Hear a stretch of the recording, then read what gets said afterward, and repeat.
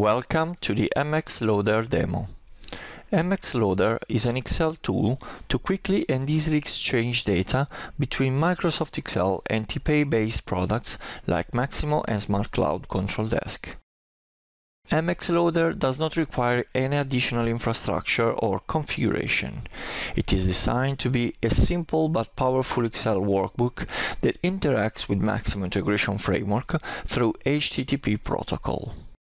When you open MxLoader, you are typically prompted to enable active content. After having enabled Excel macros, go on the Config tab and update the server address to match your environment.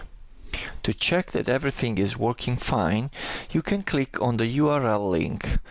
Your default web browser will open, and if the web address is correct, a message like this will be displayed.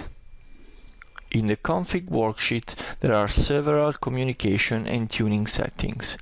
Hovering the mouse cursor over each setting will display a detailed description. The maximum count property limits the number of rows retrieved from query requests. Let's set it to 50. Let's now see how to query data from Maximo server. First of all, we have to create a new worksheet. Clicking on the MX Add Sheet button, a dialog will display a list of predefined templates. Choosing the People template, a new worksheet is created with a sample list of attributes from People table. By clicking on the MX Run button, we can easily retrieve the first 50 records from the People table. The worksheet is completely flexible.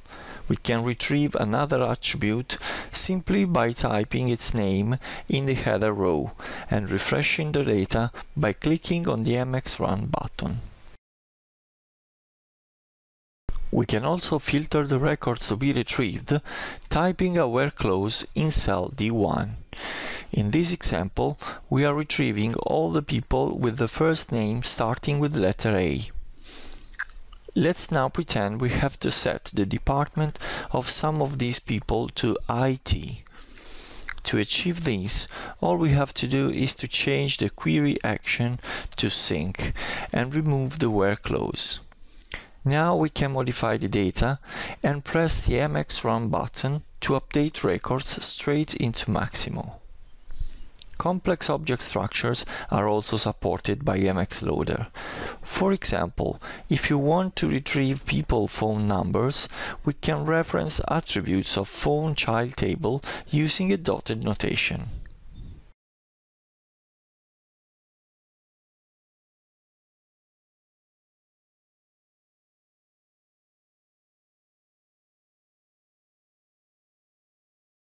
We have seen that MxLoader relies on Object Structure Service to send and receive data from TPAE.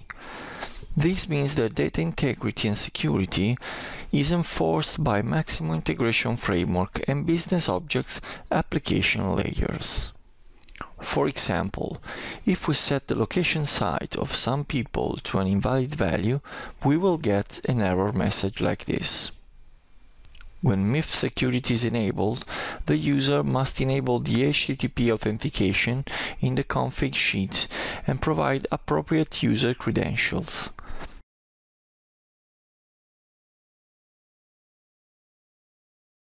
In this example, the user has access only to Bedford site.